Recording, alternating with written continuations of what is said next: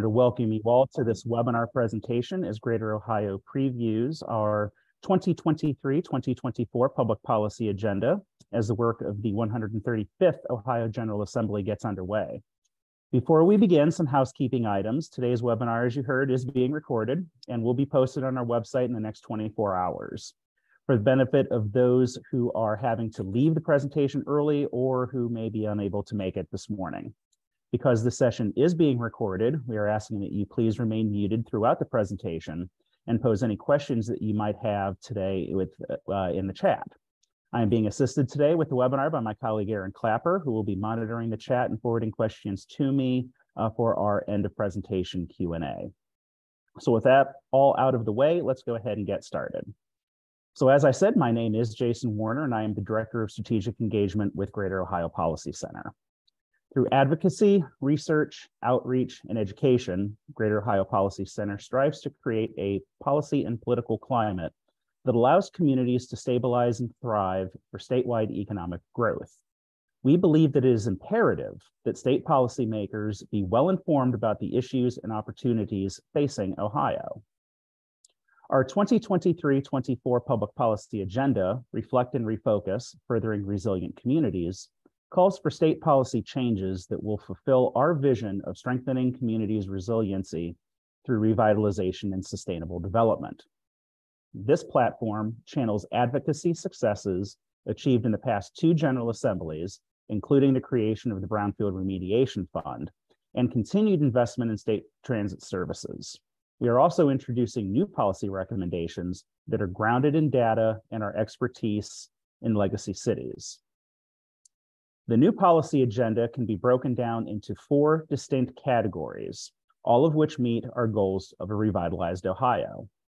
This includes revitalizing Ohio's brownfields, connecting people to places, unleashing opportunity in Ohio, and reducing barriers to development and home ownership.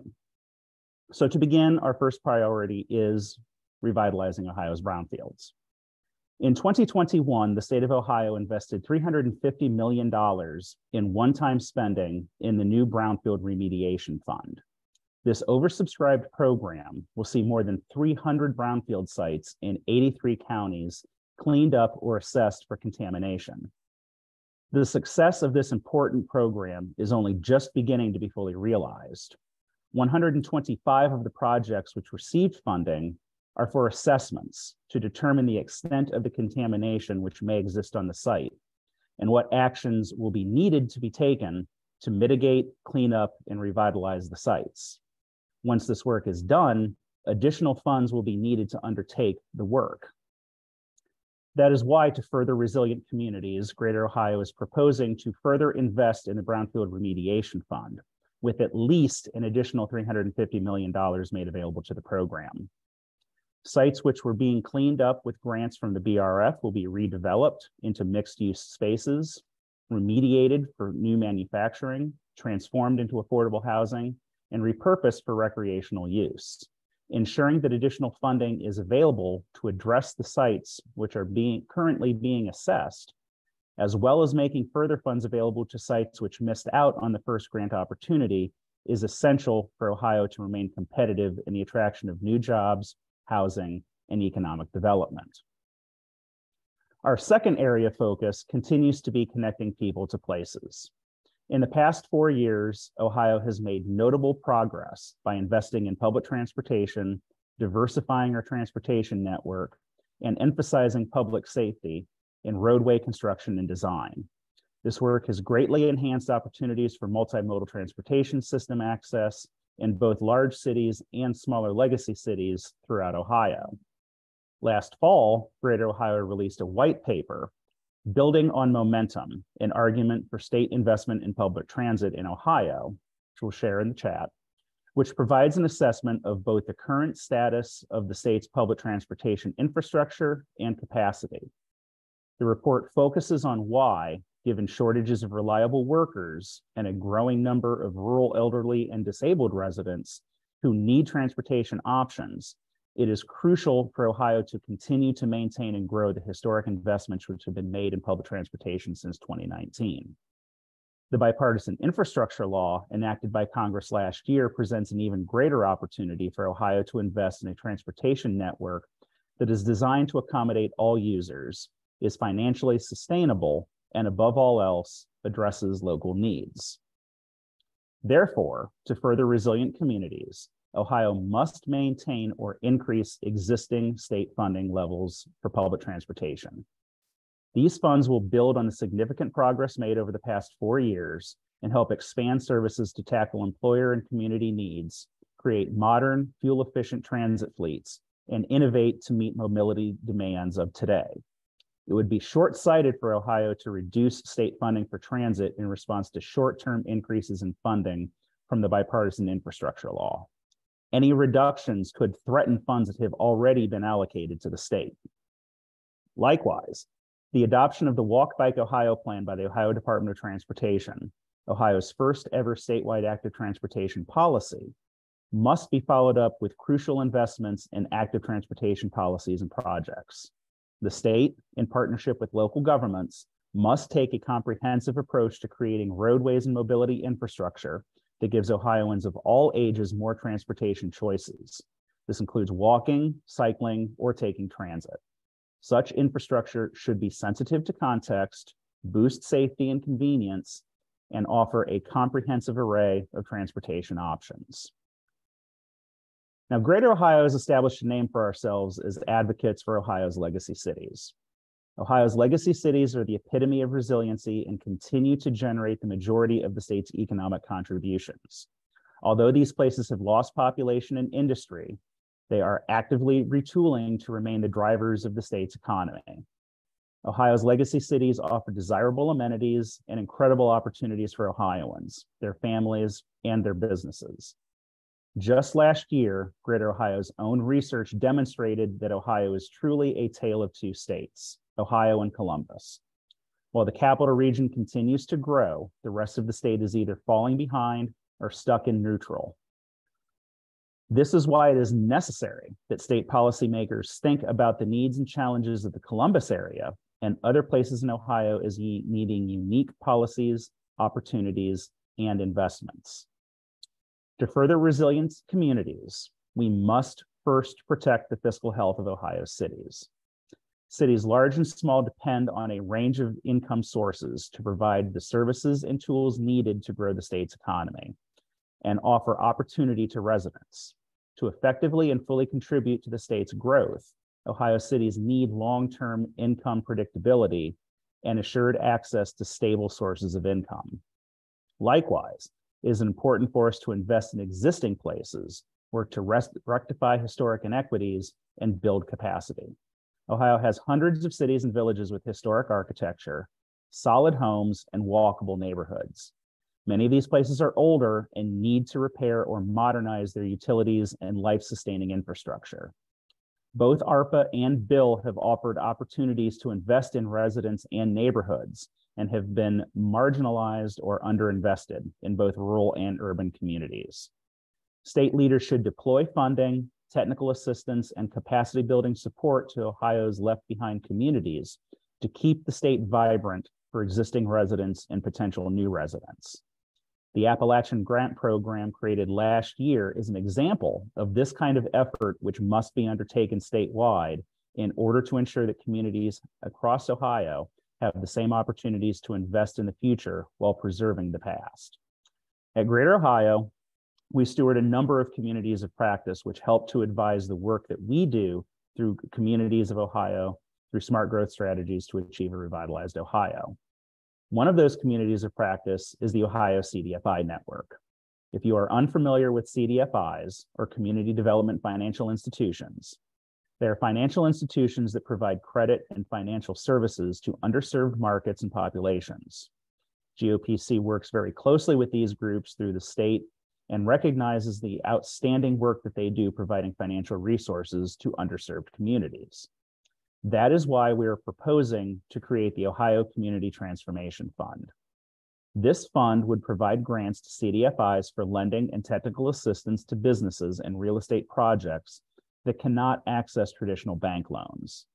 Many central business districts and commercial corridors are often are underutilized in Ohio because developers and entrepreneurs are unable to secure risk-tolerant, low-cost capital that is comfortable with weak real estate markets. This fund would provide grants to trusted, experienced financial intermediaries who know how to coach borrowers and leverage other dollars to make real estate and businesses succeed. This brings us to our final plank in the policy platform, reducing barriers to development and homeownership. Ohio's communities do not have a sufficient inventory of structurally sound homes and often modern amenities, which puts pressure on the existing housing market. While many housing markets outside of Central Ohio have modestly priced homes that could offer accessible and sustainable home ownership, in some neighborhoods, homes are valued so low that responsible home improvement financing is hard to access. At the same time, there is an increasing number of single-family homes being purchased by large, multi-state real estate investment firms. Growing Ohio's housing stock through redevelopment, infill development, and strategic new development in places that can sustainably handle the long-term infrastructure costs associated with residential development will require an all or above approach. To further resilient communities, we are proposing a two-pronged approach. First, many communities in Ohio are operating under zoning codes that have not evolved with changing market practices. That is why we are proposing the creation of a pilot program to help communities modernize their zoning codes. A pilot program run through the Department of Development or the Ohio Housing Finance Agency would help select communities produce modern zoning codes that reduce the time and paperwork needed to build buildings the markets want, such as 2 to 4 unit homes in single family neighborhoods, mixed use buildings in neighborhood commercial districts, and form-based coding that can help unify the feel of a neighborhood or district. However, zoning alone will not help to address the housing crisis that we are experiencing. That is why we also believe that it is important to establish a loan loss reserve fund for small dollar mortgages and home improvement loans. We are proposing the creation of a new loan loss reserve fund, which would also be housed at either Department of Development or Ohio Housing Finance Agency, that intermediaries and local housing agencies can apply to underwrite small dollar mortgages and home improvement loans that exceed loan to value ratios that traditional financial institutions must adhere to.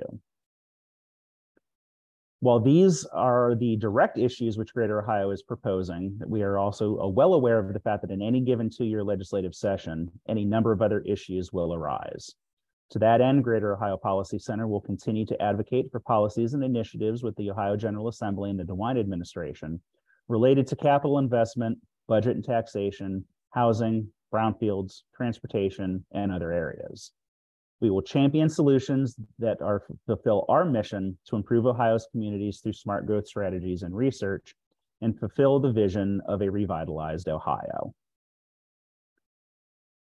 Now, we've covered an awful lot of ground today, and I admit a very short period of time, but we do want to have the opportunity to now respond to any questions which you may have. I see that we already have some questions submitted through the chat, and I would again encourage you, if you've not already done so, to go ahead and pose any questions you may have about the issues that we have discussed today in the chat box below. So the first question I have is, can you provide a definition of legacy cities? So legacy cities, Greater Ohio defines are communities that have experienced decline over the past anywhere from 20 to 50 years. Great examples of legacy cities that we work with here in Ohio are communities like Springfield and Clark County, Elyria and Lorain in Lorain County, Marion, places which are actively working to sort of reverse some of the downward trends that they have experienced over the course of the last 50 years, whether that be in the job market, housing, and just overall population growth. These places have an awful lot of amenities that they can utilize, which help to enhance the quality of life for folks that are looking to start families and businesses. And we work with these communities to help to grow those opportunities that exist for them. And I see Aaron has also answered that already in the chat. Thank you. Talk about the zoning support. How does a local municipality get involved, selected for that project? So Aaron, I appreciate that question. So we have actually already started to put together a recommendation, draft language that we are going to be soliciting to the General Assembly, which would be utilized as part of our advocacy work. The program itself is modeled after several programs in Ohio as well as other states. Essentially what we're recommending is a little bit of what you see with the Appalachian Grant Program, where communities would have the opportunity to apply to the state agency for the technical assistance grant. We're still trying to settle on what the specific amount of money that would be available through such a grant program would be. But essentially what the community then would be able to do is to hire a planning professional who would be able to assist the community in working on the rezoning work. A lot of states that have a mandate that they have updated zoning codes, an example of that being the state of Massachusetts, make such grants available to communities on an annual basis. We are looking to put some restrictions around the communities that would be able to apply for that program. And certainly would encourage anyone who's involved in that work, if they have recommendations for that, to reach out to us so that we might be able to better structure that program. So again, if you do have any questions about what we've discussed today, I would encourage you to submit your questions in the chat box.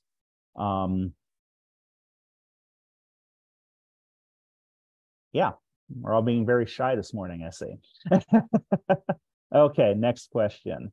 How can local organizations, communities get involved in supporting these efforts? Sarah, thank you very much for that question. Would very much encourage you to get into contact with me. I'll be having my contact information available here at the end of the webinar. If there are specific programs that you are interested in advocating on behalf of, obviously, we are sort of in a wait and see mode at this point. The legislature is just getting organized, and the governor was just sworn into his second term on Monday of this week. The budget will be introduced at the end of the month, as will the first pieces of legislation that we're anticipating for the new General Assembly. Nothing has been introduced to date, but we do know that those bills will be forthcoming. The budget will be, as always, the primary avenue that Greater Ohio is going to be pursuing a lot of the efforts that we're going to be undertaking this year. That includes, obviously, the brownfield funding, as well as the public transit funding, but also some of these other programs that we've highlighted today, such as this zoning program. Because we would be looking for funding from the state, it makes sense for us to pursue that as part of the budget. Our hope is that we'll have legislators who've taken interest in that, and we'll work with Greater Ohio to have that included in the budget. We do know that some other groups that we've already spoken to, other statewide organizations, have expressed interest in supporting, for instance, that zoning proposal.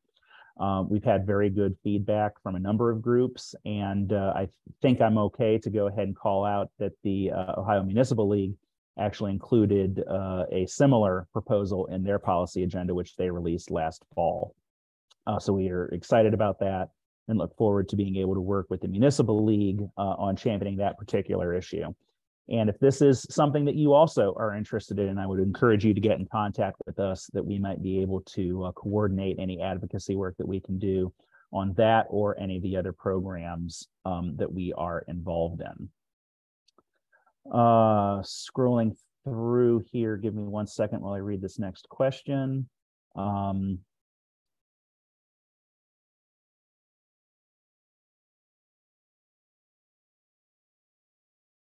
So this seems more of a comment than a question. It's regarding the supporting small business growth. That there's but there doesn't seem to be a lot of follow through. Yes, we agree. There does, I think, for a very long time, unfortunately, the tendency with a lot of the economic development support that has been coming out of the state has been a little bit too focused on Ohio's urban areas and not enough on some of the smaller communities, specifically the legacy cities that I have mentioned. We recognize that the Appalachian Grant Program is probably the first real program that we have seen that has been solely focused on a particular area of the state that does not really constitute a major urbanized area. We see that as a very positive step forward. And we know that Governor DeWine, for instance, has spoken at length through his first 4 years in office about working to help out what he refers to as the left behind communities. And our hope in advocating for some of these other programs that we've mentioned today during the webinar is that that is going to be something that will be replicated statewide. We recognize that Appalachia in particular has been an area of the state that has long been neglected when it comes to investments and economic opportunities, as well as community revitalization. But we also recognize that there are communities, be it in Northwest, Northeast, Southwest Ohio, that are experiencing some of those same challenges. And our hope is that through investments in programs like the Appalachian Grant Program, we can see other opportunities for the rest of the state modeled after that and see some of that investment made so we can help to grow all of these communities, because I think we all recognize that a rising tide certainly lifts all boats. And we definitely hope that we'll be able to see more of that in the next few years.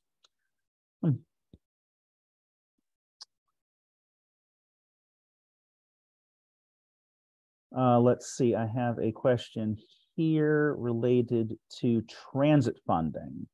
Do we anticipate transit funding for the General Assembly administration? Will there be the same, or will there be cuts? So that's a very good question. We're sort of in a wait and see period at this point. The only indication that we have right now about what might be coming down the road were the budget requests which the various state agencies submitted to the Office of Budget and Management last fall, where they outlined what their anticipated needs for operating costs for the next 2-year budget cycle were going to be. In reviewing that document from the Department of Transportation, there was a request for addressing the line item for public transit funding. The current budget currently has about $40 million per year, which is made available to public transit through the General Revenue Fund, with additional revenues being set aside from what we refer to as the FHWA flex funding. That is the federal gas tax money that Ohio receives, which is not as restrictive in its use as the Ohio gas tax is. And so the state has, for at least the last decade, made funding set-asides available from the federal funding, which can be utilized by Ohio's transit agencies. It's about 50-50 in terms of what's available in GRF versus the flex funding right now. The budget request, which was submitted to OBM, suggested that the Department of Transportation was going to be looking to reduce the amount of GRF funding, which is being set aside in the budget for public transportation. I believe that the document that I saw suggested that they were looking for about $10.5 million per year that would be made available through the GRF line item. Now, that in no way is an indication that that will be what is in the governor's as introduced budget. That was a number that was included in the requests to the Office of Budget and Management, but that number can certainly change between when the request is made and when the actual budget document is produced and submitted to the General Assembly. So we're going to be keeping a close eye on that to see what the administrative budget proposal would be. We know that we have seen a strong move in the direction of furthering support for public transit funding. Just last month, there was a letter which was submitted to the administration by the Ohio Public Transit Association, OPTA, which included a number of co-signers that included significant support from Ohio's business communities.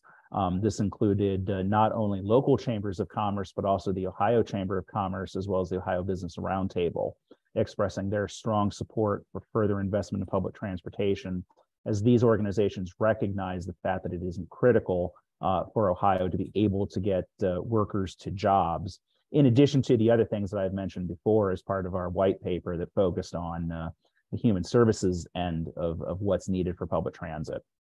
So we're optimistic that with this increasing support that we're seeing, as well as the fact that the General Assembly in the last 2 budget cycles has directed the administration to put more money towards public transportation in 2019 to the tune of $70 million. And as I said, in the most recent budget, about $40 million in general revenue funding that was going to transit. So we're cautiously optimistic that we will see more support going to public transportation. Hopefully that will come from the administration, but if it does not, we do believe that we continue to have a strong level of support within the General Assembly to be able to push for more of that investment. Let me scroll through here. And part of the issue of local resources to manage grants keep small towns. Okay, yeah, that's more of a comment than a question. Scrolling up here, see if there are any others.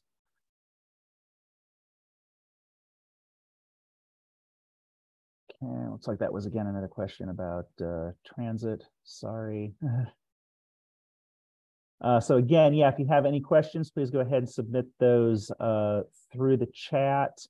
Getting a lot of questions about on the public transit front, which I appreciate. Yes, thank you. I see that Aaron has shared the public policy platform document itself in the chat. If you want to take a look at that, you certainly are free to do so. We do have a couple more minutes for questions. So again, if you do have any, please go ahead and submit those through the chat box, and we'll be more than happy to address those.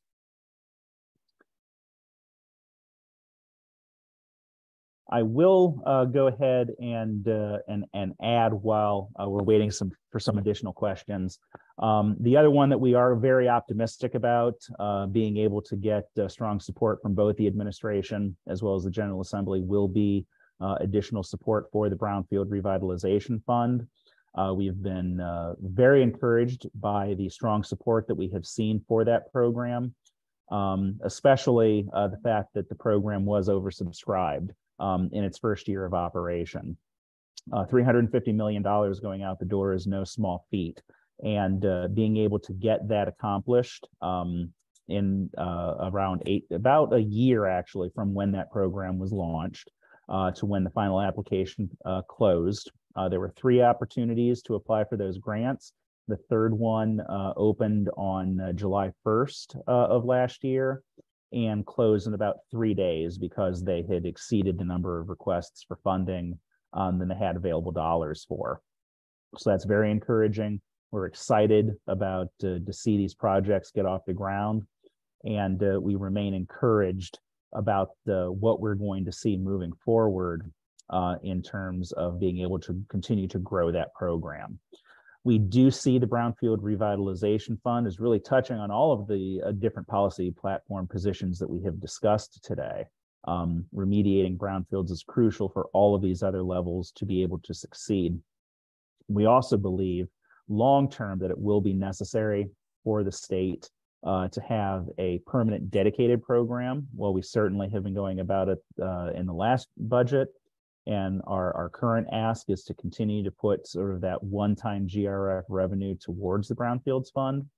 We think that in order for this to be as successful of a program as it can possibly be, it should be a program that does have a sustainable, dedicated source of funding that communities know will always be available so they can be able to plan and make development investments as needed around a predictable program like that. So we're going to continue to work with the General Assembly to make the case for why we believe that it is important that that be a sustainable long-term investment program.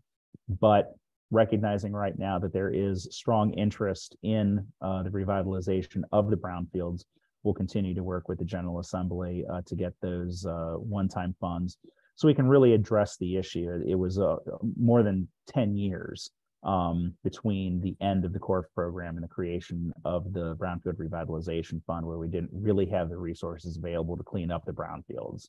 So with this funding available right now, we're really being able to tackle some of the bigger problems and projects that are out there.